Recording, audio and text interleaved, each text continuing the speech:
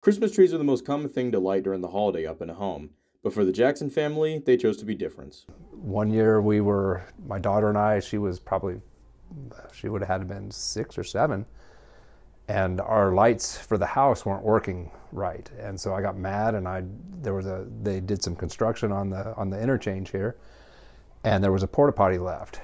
And so I threw some lights on the porta potty in frustration, and then people started coming and taking selfies and showing up.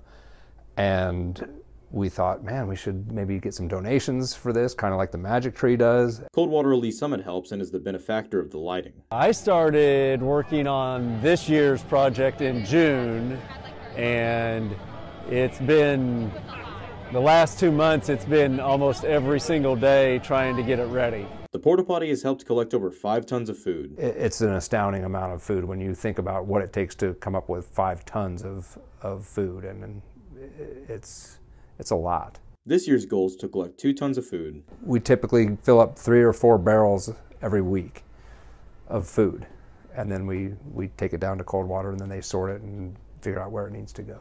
So if you plan to attend, be sure to bring a donation. It's unique and it's fun and it's unusual, so it's, it's not the Magic Tree, it's not the plaza lighting.